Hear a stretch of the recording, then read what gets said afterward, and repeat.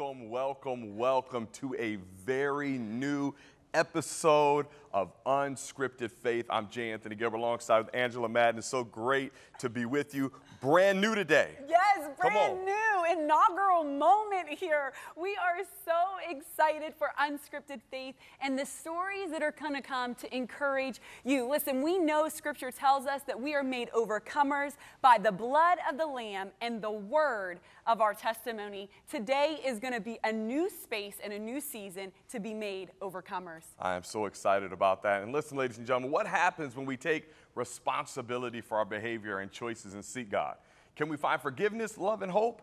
Is there a limit to how many times we can start over? We'll be joined by leadership life coach and professor Dr. Chris Rappazzini, and he's going to share how we can move forward after messing up. Ooh, I'm excited. I think we can, Jay. I think we move forward. But first, before we get with Dr. Chris, Jay and I are going to head over to the main set. And as we walk over, we're going to be joined by a special guest who has an incredible story, who has even faced death, stared death in the face. We are so excited to have you with us today, Drew. Drew is a phenomenal barbershop owner, but he does truly life-changing services for his customers as they sit in the chair. And we're excited to unpack your story of impact. Come on. Let's go, Drew. Excited to have you. Thank you all for having me. This is a real blessing. It's humbling because, 15 years ago was in a whole different situation, and to be sitting here now being asked to tell my story, it's a blessing. It's humbling. So you were raised up here in the Penn Hills area. Yes, I was. Sorry. No, I started in McKeesport. We moved to Penn Hills, grew up there, and it was a culture shock, to say the least, and it just brought its own pressures by moving from one area to move into this suburban area where the pressure to be something different wore off on me. Me and my brother and sister. So Drew, you grew up, you gave your life to the Lord at 15, but then you kind of found yourself double dipping a little bit with this pressure to really be accepted among peers, and found yourself kind of wrapped up in a lifestyle of gangs and drugs and in and out of jail. But there was a moment that happened that kind of opened your eyes of God's miraculous power in your life, even though you weren't pursuing him. Can you share that story with us? Yes. So I chased what I thought love and friendship was, and at the cost of losing a lot of trust with my parents and just fighting against their rules and just wanting to appear thug, gangster, wanting that more than anything. And I did, a lot of real filthy things in order to build these relationships with people that I thought it was attractive, it was appealing. And the reward for building those friendships resulted in them trying to kill me. And that was a big wake-up moment for me, because that's what I pursued, with all my heart, against what God tried to show me what love really was. And he was gracious enough to spare my life through that 2 times, actually. It took 2 really good friends' attempts on my life for me to wake up. It wasn't the jails. It wasn't the juvenile facilities. It wasn't upstate. It was my world of what I thought love was and friendship was collapsing on me, for God to give me contrast, to show me what real love is. So I'm guessing then you must learn things the hard way, because, see, if a bee flies by my head, I don't learn my lesson. You said 2 shootings had to take place for you. Now, you have a story about being shot and a miracle that transpired. What happened in that moment? So I was lured into the woods by 2 really close friends that I refer to as brothers, because of word that they thought that I was going to do something to them, and the way that I was behaving, they were convinced that that was true. So a gun that I was very familiar with was borrowed, and as shots were fired, I ran through the woods. By your friends? By my friends. Your brothers, you said? My brothers. Okay, all right. My brothers. Just want to get that straight. Really confused as if it was happening. Found my way to a random car who was kind enough, or probably scared at the time, of me knocking on their window frantically to drive me to the hospital. At the hospital, I pull out my jacket to make sure that the drugs that were in there weren't found by the police. And in doing so, I see all 6 of the sprouts of the bullets exiting the vital organs of my jacket. And I had to take, a few glances at that and wrap my mind around, how that was possible, because I have no gunshot wounds through my body. There's one in my arm, but still to this day, I still can't even find that gunshot, that exit hole in the jacket. Did you have anybody praying for you? Do you have family or somebody praying? Because somebody had to have been praying for you. I've had a father and mother, praying and fasting over me for years, and even that's even in a testimony of itself, for my parents to be faithful in what they believe the word said about their children, to not see the fruit of that for years. Wow. For them to now have children that fully serve the Lord, and they see fruits of their time on their knees and time in the word, Yes. Well, even as you're saying that, that's what I instantly went to, was the fact that you had to have a praying mama or grandmom or a father who covered you, and those bullets had no effect. I mean, that to me is mind-blowing. So that happens, and then you have another moment of that. What was okay, I've been shot at, that didn't take me back to the Lord, I realize these brothers aren't really faithful, What was the moment that made you say, okay, Jesus, you're the only way? It was really the second attempt that brought me to the backyard of my parents' house that made me not want what I was getting from what I was pursuing anymore. And it was just a prayer to say, God, I want this to end.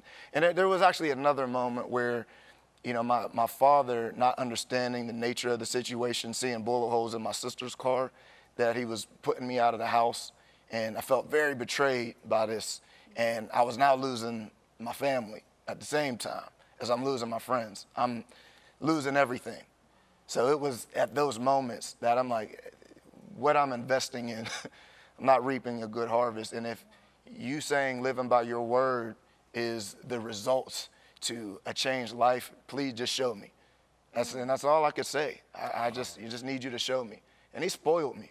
He spoiled me. I mean, he just fed me, just result after result that I could trust him. I could trust him with beef that I caused in the world to keep me safe. He showed me that I could trust him with providing me a job. That's all I wanted. Just wanted to live a normal life.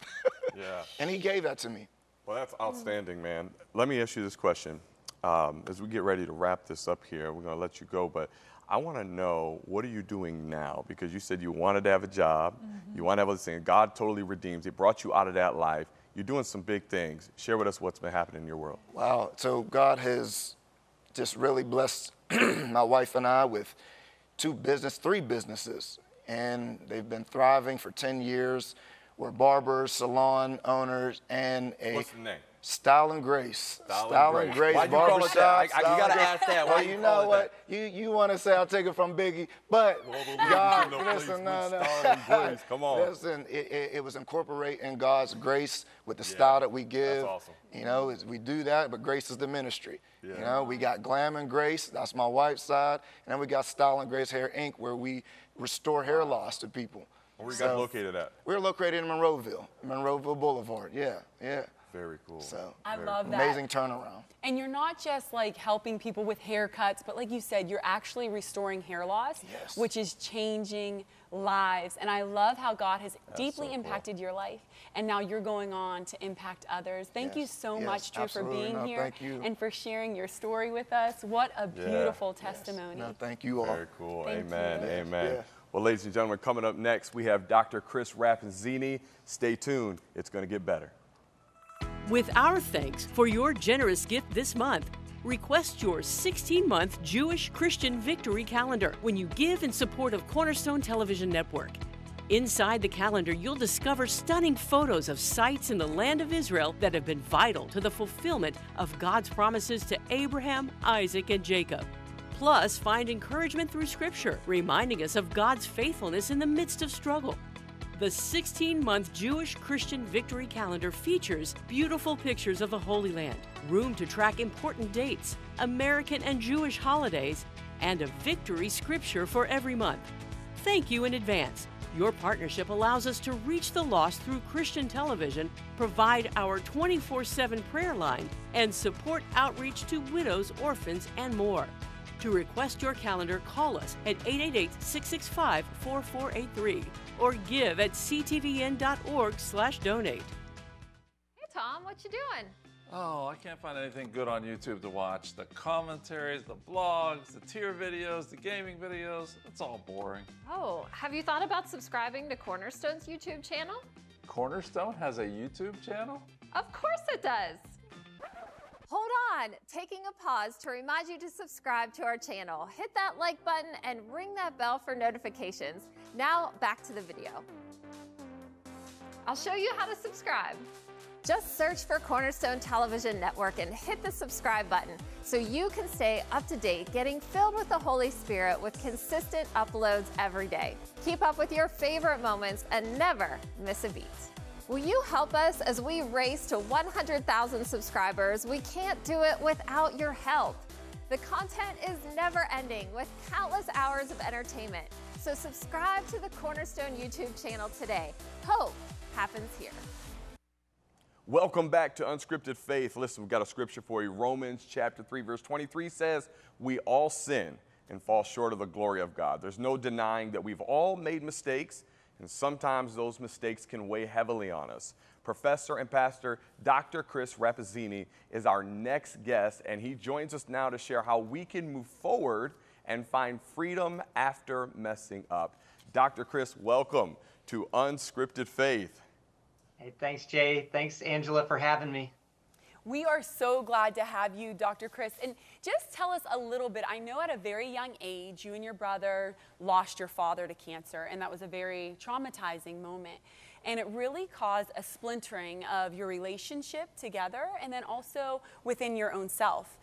Tell us a little bit of what that looked like for you and your brother and how those paths kind of crossed again to bring hope.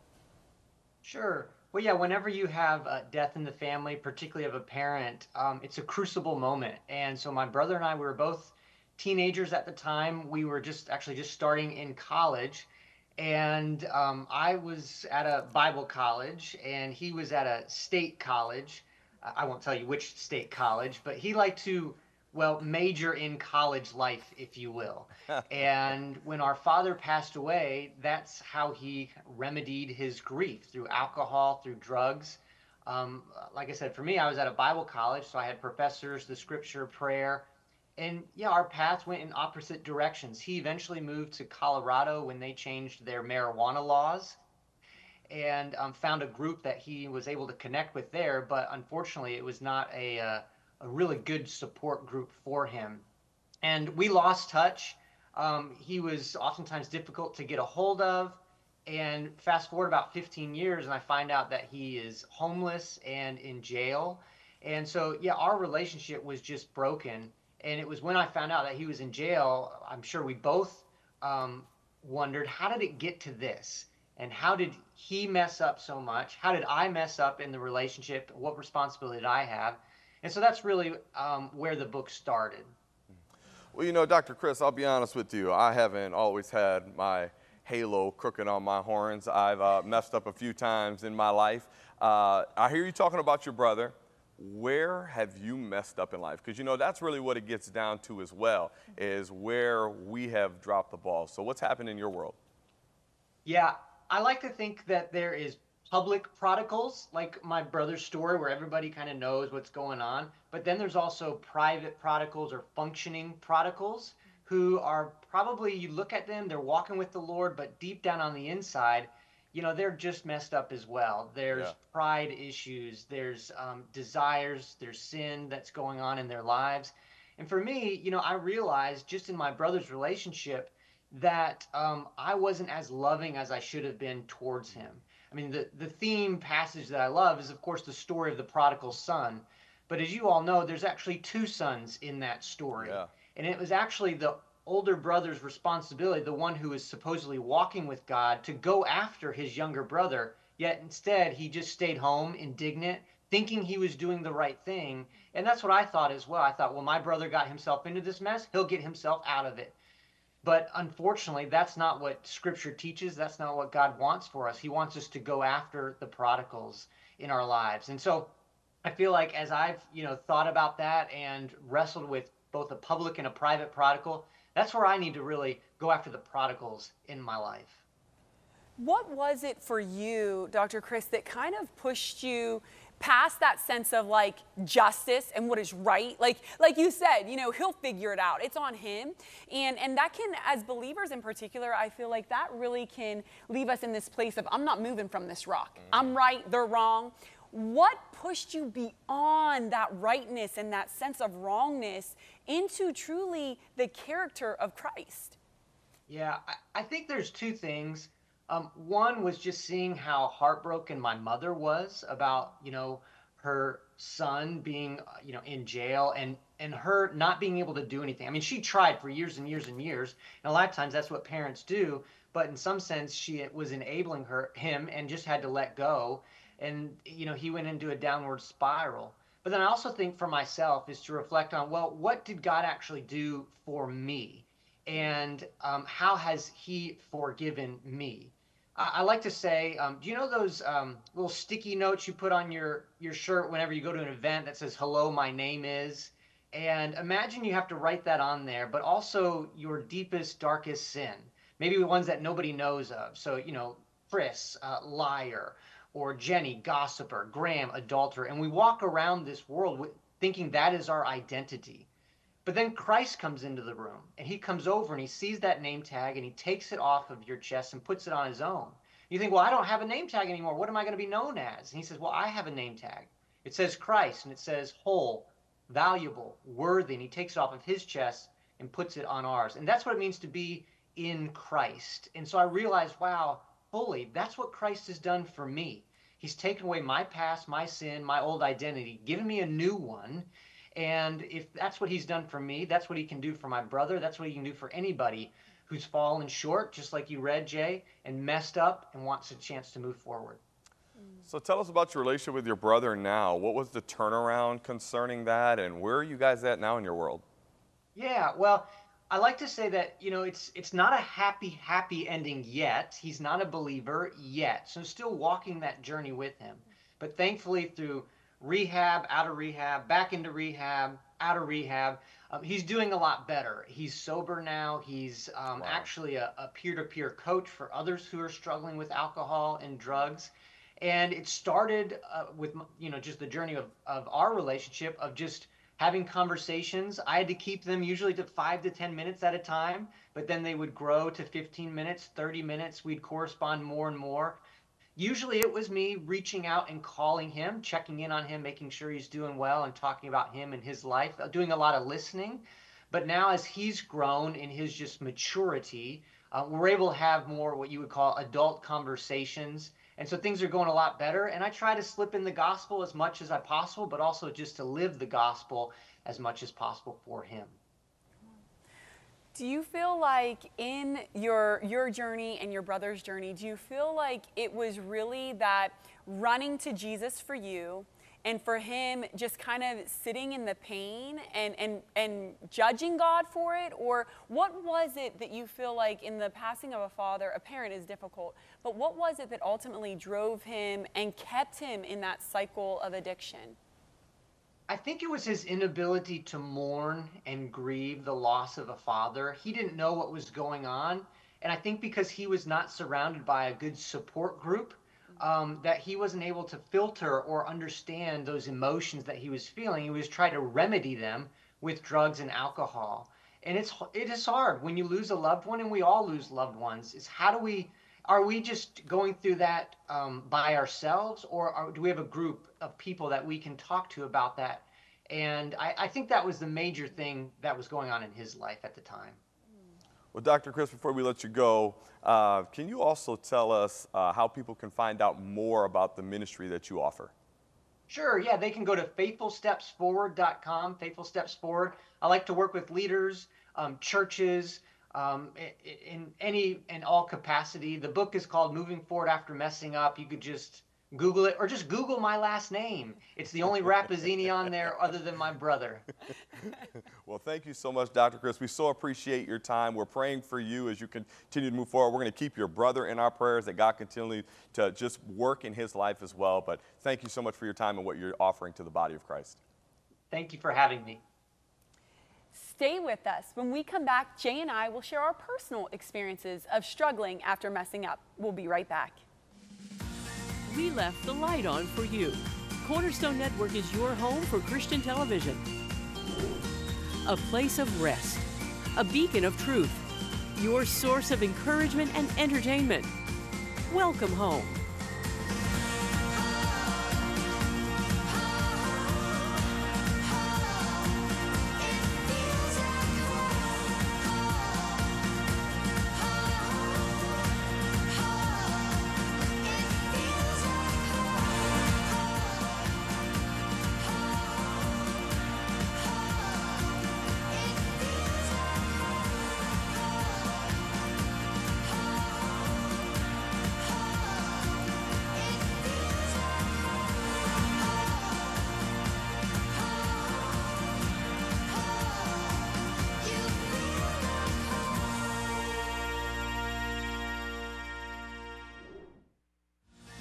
Make Cornerstone Network your home for the best in local Christian TV, bringing you programs like We need people that have become disciples and now they're able to disciple someone else and not just go to week after week after week get ministered to. After a certain period of time, there needs to be a turnaround. We left the light on for you. Cornerstone Network is your home for Christian television. Welcome home. Listen, Unscripted Faith has been phenomenal. In this very first program, we have dived into two powerful stories of impact. But now I want to bring it to you, Pastor Jay. I've got to ask you, was there a time in your life when you felt like you messed up so bad there was no turning back? Oh, man. Well, listen, I had my time before Christ, but then I also had my time, once I was in Christ. So I won't mention that because, when we mess up before Christ, we always say that's under the blood, so that's not really that big of a deal. You know what I mean? It's like, oh, yeah, I did that before I came to Jesus. But talk about stuff that I did. I was in ministry, and I had a major crash in 2004. There wasn't nothing unethical, immoral, just bad leadership, and I had lost the confidence of my family. Long story short in this, I got into my pulpit. I got so spiritually minded that I was literally no earthly good. And I got to a point where I got in my pulpit through a series of different events for like 45 minutes. I didn't say anything. I just stared out into the crowd. People started leaving my church. A lot of people don't know this story. Started leaving my church, just walked out. People were in tears. I ended up going to the psychiatric unit because I wasn't crazy or anything. I just got so I was like, I'm not going to speak unless God speaks to me. And I had completely lost my mind. My covering came in, went through a real dark time, and dropped the ball, lost the confidence of my family, lost everything. And my brothers who are with me in ministry to this day were there and witnessed it. Took me to the psychiatric unit, which this is the funny thing about it, Angela. When I said all of that, when I was there, they said, there ain't nothing wrong with this guy. He's just crazy about God. So I was just like Peter cutting off people's ears. I just was like, well, I don't want to speak anything that God wants. And so people thought I literally lost my mind. But thanks be unto God, he completely redeemed it. The people that I lost, probably 90% of them came back. It was outstanding, but that was an area of my life that I really messed up, and I saw God redeem it. I ended up leading 30 pastors in a unity gathering in our city. There's a whole lot of stuff that happened. If I had time, I could go through it all. But not only did I mess up in ministry, God redeemed it. And those principles that I learned during that time are the very ones that I apply today that help me to lead to this day. Wow. Now, what do you think it was? Was there a moment that you felt like you were sharing, that you spoke and it wasn't what God wanted and somebody judged you for it? Or what do you think ultimately led you to that moment of, I can't speak anything unless God... What can happen is when you are raised, I went to a school, and I won't mention the name, but I went to a school where it was so legalistic and so you had to flow by the Spirit that I forgot how to think. I got to a point where I was down to 160 pounds because I wouldn't eat. I had completely like lost my mind, but I just wanted to do God's will. It wasn't anything that I was trying to be evil. But I wasn't taught the practical ways to walk with God. I just was out there and I was like, I wouldn't move. And I mean, I'm flowing in all these things, had no structure or order, just the Lord is leading me, you know? Yeah. And I got out into Goofyville and I lost the confidence of a lot of people, but it didn't start from anything bad. It was just legalism. And so God brought pastors into my life that taught me how to live practically and still be led by the Spirit. And when you mix the two of those, that can really make a powerful combo together. It's like the Word and the Spirit. Having both. Like you have to have both, that yeah. balance. Do you feel like if those who are in church today, like I know there are people in those congregations that are very much like that. Like, I can't speak. I'm not going to do anything unless God tells me. People who put their entire life on hold, waiting for God to move the door, to open, you know. What would you say to that person today? Oh, man. Well, one, get yourself a good pastor. You need pastors. Number two, you know, there's a place in the scripture where Moses goes to Pharaoh and says, let my people go. Well, one of the things we have to do, let my people think. Come on. And we have to learn how to think. That's good. You know, I'm realizing we're spirit, soul, and body. Yes. So I was just living spirit. I forgot I had a mind, will, and emotions, and a body was going there. And sometimes there are things that we call that are spiritual. They're not. It's not God. It's just you. You've got to learn how to think. God's not going to tell you what clothes to wear. He didn't wake up this morning and say, you better wear that yellow jacket there, gold jacket. Yes. You know, you have to learn how to think. So if there's anything I could tell people is learn how to think for yourself. Just because you got spirit-filled doesn't mean you throw your brain away. God's not going to make every decision for you. And, you know, God is God. He knows how to get your attention when he needs to. Otherwise, just make decisions as God leads you and keep moving forward in Jesus' name. Yes. Oh, Pastor Jay, I love that. What a powerful story. Like, I had no idea. Most people don't. I mean, like, that is powerful. And I think for all of us, honestly, hearing that story and watching, to know that anybody can go too far right or too far left, that Jesus is the only way to stay centered in the things of God. Amen. And you must have Word and Spirit. You got to. And you have to think as a believer. You can't be so spirit-led that you literally throw your brain away. Come on. Listen, today we hope that you are walking in the one who is the Word, being led by his Spirit, that his Spirit would arise in you. Any area that you feel is out of balance or you feel stuck, let it be an invitation for Holy Spirit himself to come in, breathe life, and find his Word that will lead you into paths of righteousness and goodness today. Cornerstone Television wishes to thank all our faithful viewers whose consistent prayers and financial support have made this program possible.